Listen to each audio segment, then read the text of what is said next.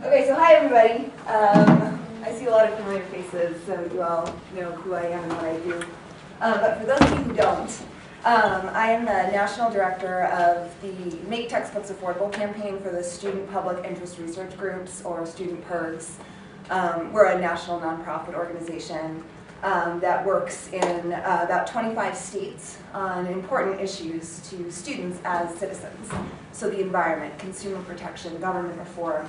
And we've been working on these issues for about 35 years, and what makes us kind of unique is that we have chapters on 100 campuses across the country that have staff organizers that work with the students to train them on important campaign skills and to actually run campaigns that make an impact on the important issues. So I've been the director of our campaign for textbook affordability for about 4 years now.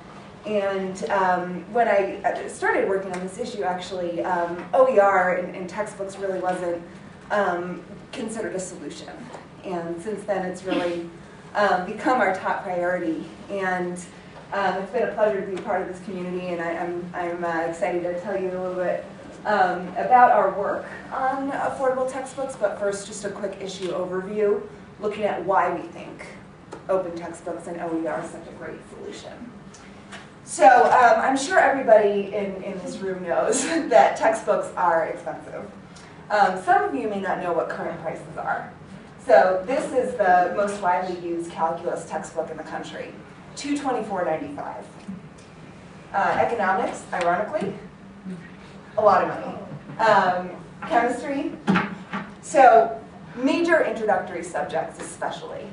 Most textbooks will run at least $150 up to $250.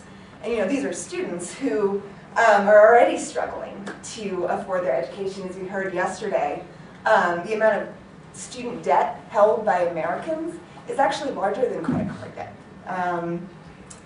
And students are spending a lot of that money that they're spending on education on textbooks. The College Board estimates that on average, students spend over $1,000 per year on their books. And when you look at that in the perspective of how much they're spending on tuition and other education expenses, it can be pretty significant, especially at community colleges, where in a lot of cases, I've talked to students who actually spend more on textbooks than they do to pay to take the class. In states like California, the state auditor has released figures that show that students actually spend more on average on textbooks than their education. It's the single largest cost of attendance.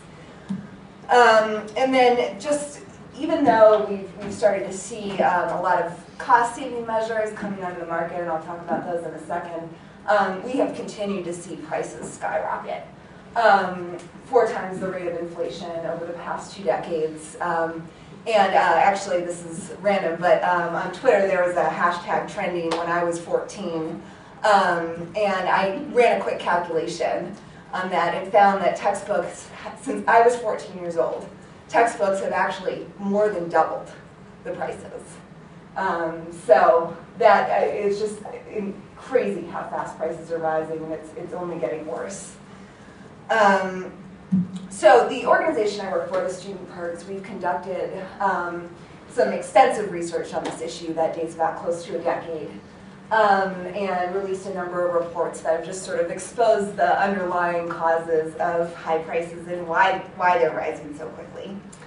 And the main factors are, these really, really expensive prices, new editions that come out unnecessarily every few years. I'm sure anybody who's taught a class or perhaps has kids in college knows that publishers often release new editions, even in subjects like calculus, where the subject matter just doesn't change that much. And the purpose of that is to wipe used books off the market, so students have to buy the new editions.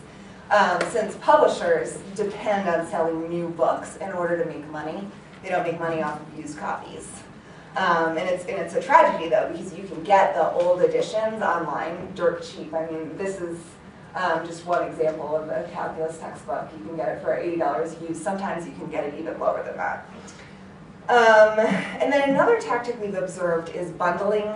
So publishers will package textbooks with expensive CDs and passcodes and other supplements that aren't always necessary for the class and often are just sort of pitched to faculty as free add-ons. But what it actually does is it does drive up the cost because of the cost of developing these items.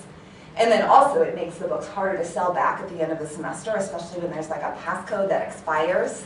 So even though the book is exactly the same, the bookstore can't buy the book back because it needs that passcode. So students the next semester are forced to buy new books. And then just a lot of other tactics we've observed. We found that publishers withhold information about textbook pricing from professors. We've passed some legislation to address that. Overseas, publishers will charge much lower prices, coming up with different ways to sabotage the used book market. Actually, customization is becoming one of the leading ways they do that. Even sometimes they'll just pitch, a custom cover book that's exactly the same but has a different cover and forces students to buy new books rather than getting used copies of the standard edition. And then the other thing is the ebooks that are out there right now.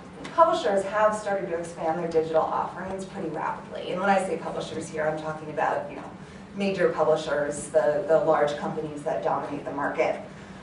Conventional ebooks are sold at a lower price, but they actually end up costing more because students can't sell them back at the end of the semester, and then they expire, so they can't even keep them if they want.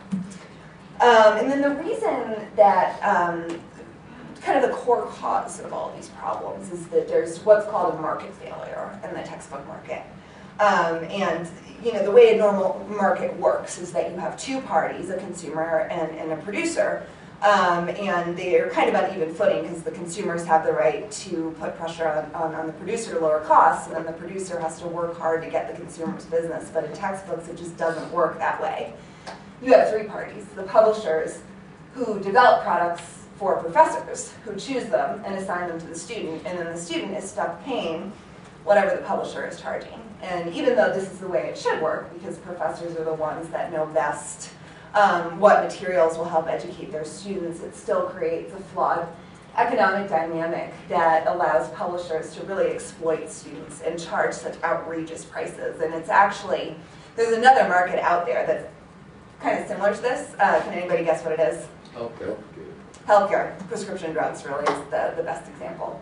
So you have the doctor who's the decision maker but doesn't have to buy the product himself.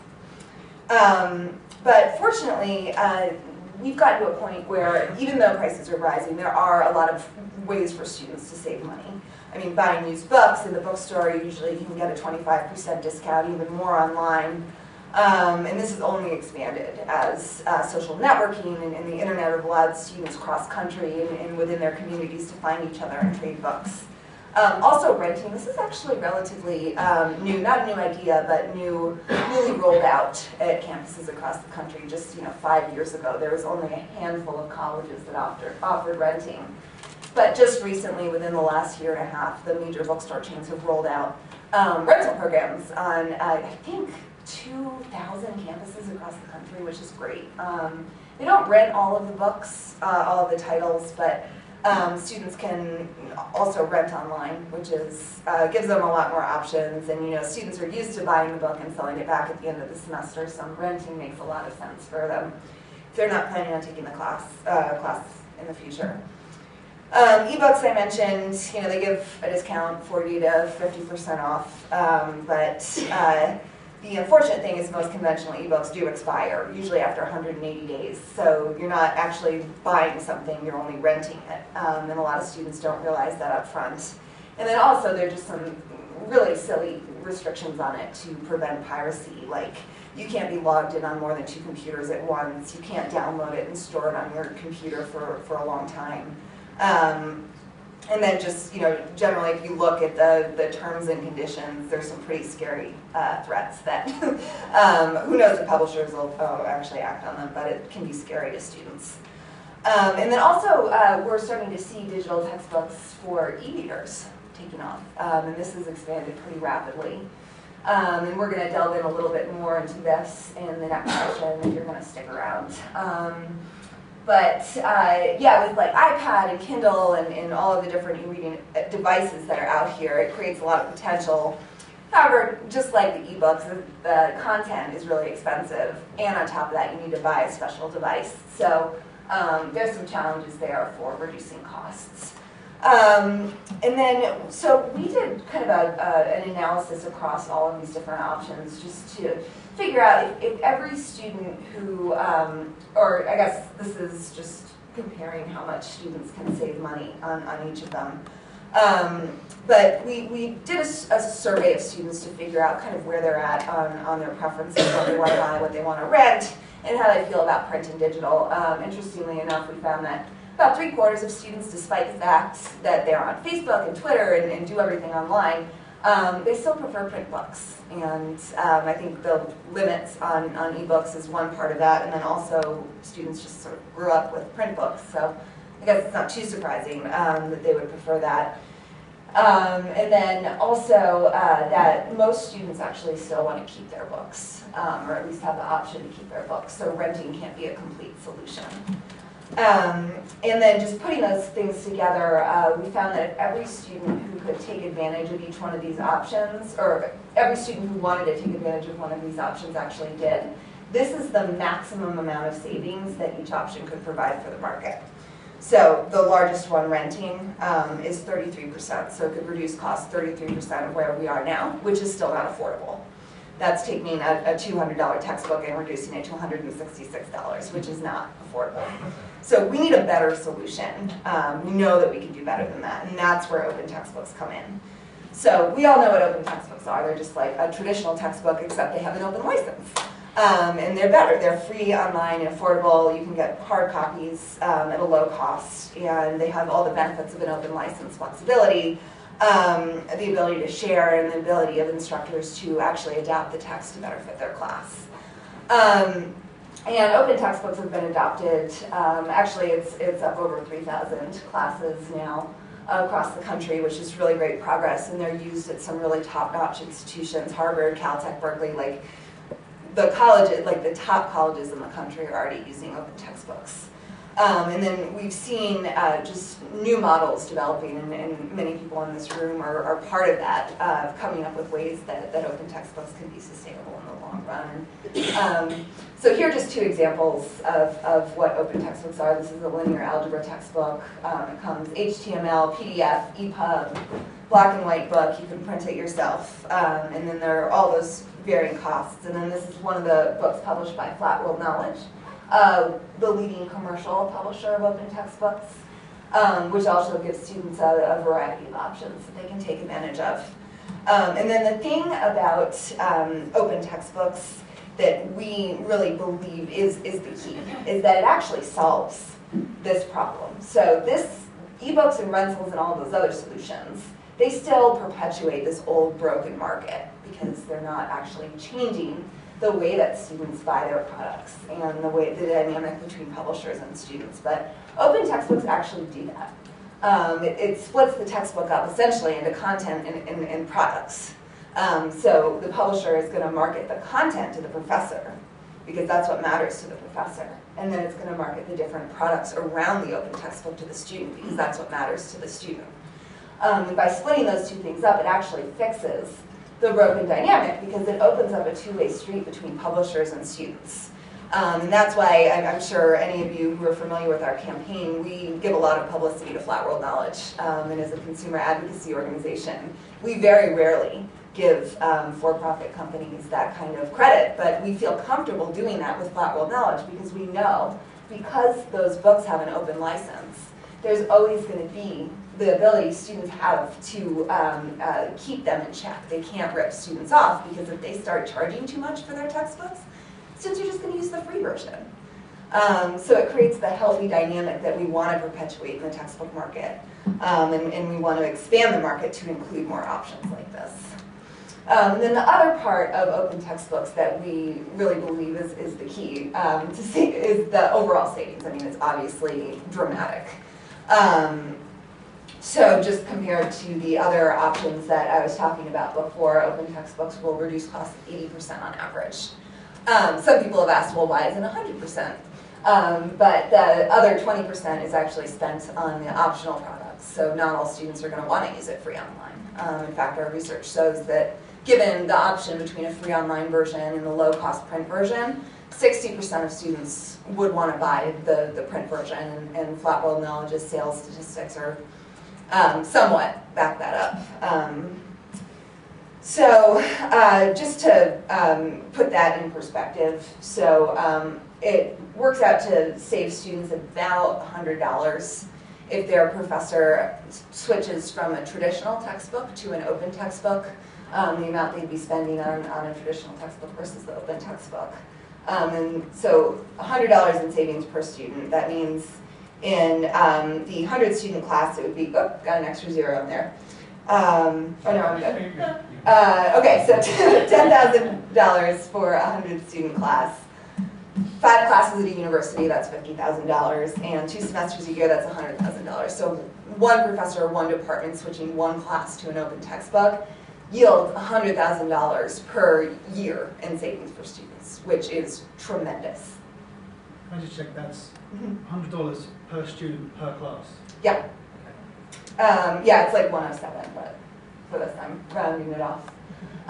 So just the potential savings are huge. There are, 5,000 educational institutions in the United States. Multiply that by, well, what is that? 500,000? Yeah. 500 million, is that possible? It's a lot of money.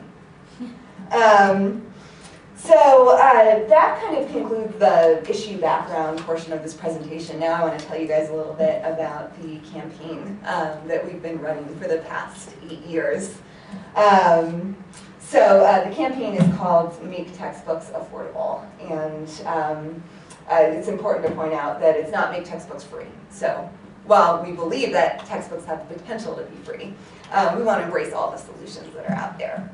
So we started out, our first main strategy was exposing the problem. So publishers, obviously, the root of the problem, they are publicly traded companies. Their public image actually matters. And we've gotten a lot of mileage out of just exposing them in the national media and just educating the public about the kind of just tactics they're using to rip off students. And our research has generated a lot of media attention and then also sparked a congressional investigation back in 2004 that resulted in a GAO report released in 2005.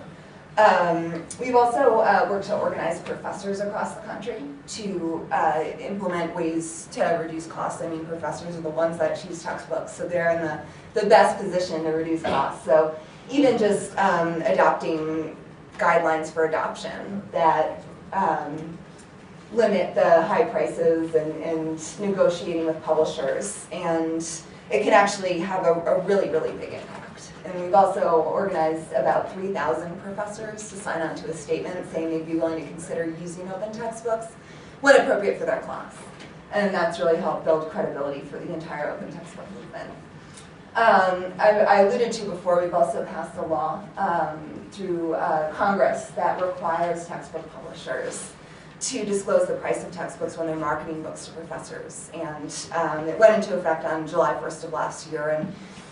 And so far, implementation hasn't been as strong as we would like. And we're planning on taking action this year to investigate just how much they're disclosing their prices and suggest some better practices for doing that.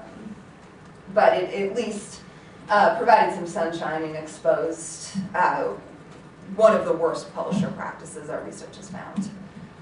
And then also just working to promote open textbooks, we've been using our students on our 100 campus chapters across the country to just get the word out to faculty, let them know that these options are out there, presenting to departments and actually just going person to person. Students can reach professors in a way that really nobody else can because they're the affected party, and any professor in the room knows that your students are complaining a lot, and taking that to the next level and actually providing information about solutions can be really powerful. And then the most recent effort that we've been involved with is the Textbook Rebellion, and I think many of you heard about our national tour and our mascots. And the Textbook Rebellion is actually a national coalition. What we've realized is that this problem has actually gone beyond just students. We've been running this campaign for close to a decade, but really it's not just about students anymore. Faculty are being affected. They're forced to teach more and more students who haven't purchased their textbooks because the cost is too high.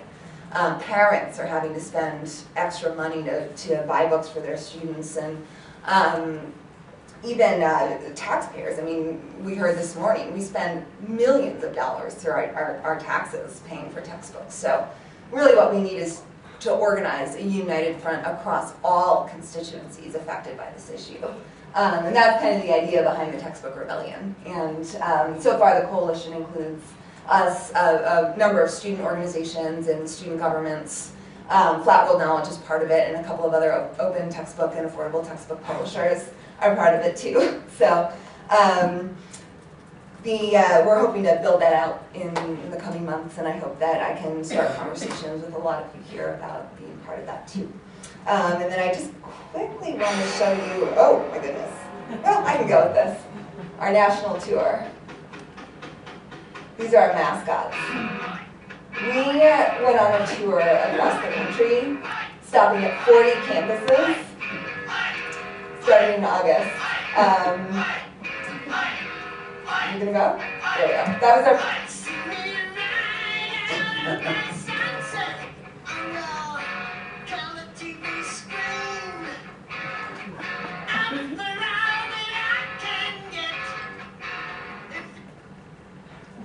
Yeah. So those are the Textbook Rebellion mascots. Literally, we had a van, and we put those mascots in a van, and we drove them to 40 campuses across the country over the course of 6 weeks. We gathered 10,000 petition signatures.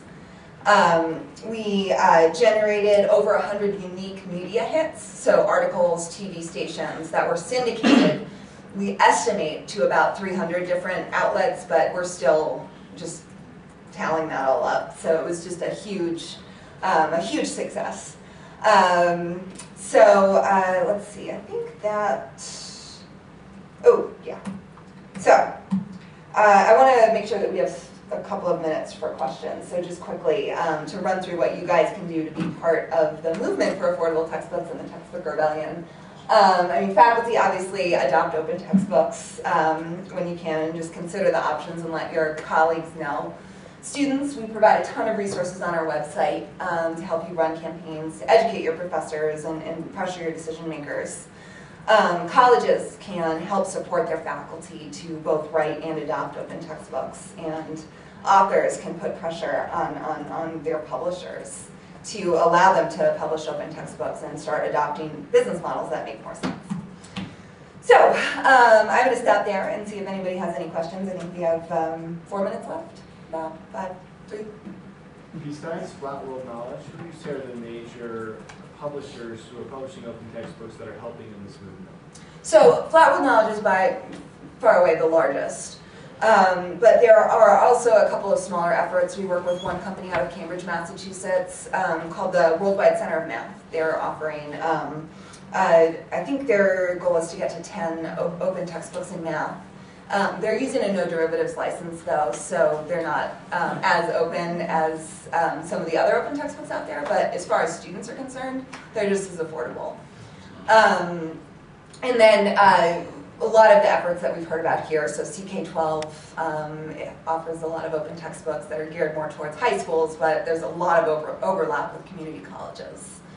And then, yeah, the Saylor Foundation, the Next Generation Learning Challenge is creating a bunch. So there are a lot of different organizations. But that are currently being used right now in classrooms, far away at Flat World. Like, yeah. What are the others that are currently being used in college classrooms? By like what organizations? Correct. Okay, so yeah, the Worldwide Center of Mathematics offers textbooks that are being used. CK12 obviously has been adopted. In fact, I think we have an adopter of that in the room, Ted. Yeah. Scottsdale Community. There you are. And there also are a variety of open textbooks that actually aren't published by a traditional publisher or like publishing company, that are just offered by individual authors or sponsored by departments that have gained a lot of visibility. There's a huge effort out of Virginia Commonwealth University, and then a professor at the University of Puget Sound who's published 2 books. You can look at collegeopentextbooks.org. Yep, there's information there. There's also information on our website. We offer a catalog of open textbooks that are most widely used. All the way in the back. Well, I kind of want to make a comment. I've developed an open textbook called Writing Compass, or Composition. So I'm clearly behind this movement. I also direct a large writing program. We have 10,000 kids by the time each year is over. And I just want to say that I have developed over the years a great deal of respect for the publishers. Yeah, I mean, I am doing an OER project. But I think, the system is a little broken. I agree. But it's really complicated. Because I've also written textbooks. And the deal is, okay, I want to respond. First, I want to say that the production of textbooks written by faculty is not part of the faculty member's job, typically. Because you're not going to get tenure, you're not going to get any kind of reward, because that's not the reward structure for scholarship, theory, research. So, I don't necessarily think it's fair to say that all the faculty should. I'm in support of this movement. So I'm kind of in a contrary position, but I just want to say that I don't think that the publishers are necessarily our enemy. I think they're looking for a new business model, but they're helping develop new resources that. And their problem is, after 3 years, it goes to the after the first year, they lose half their money because it's going to the bookstore that's getting a 30%, and the used book market is 50%. Right. So it is a broken system, but I don't know if there's any publishers here, but I got a lot of respect for the publishers, and publishers offer a valuable contribution. They really do. Nobody's arguing that. All right. But there's no excuse.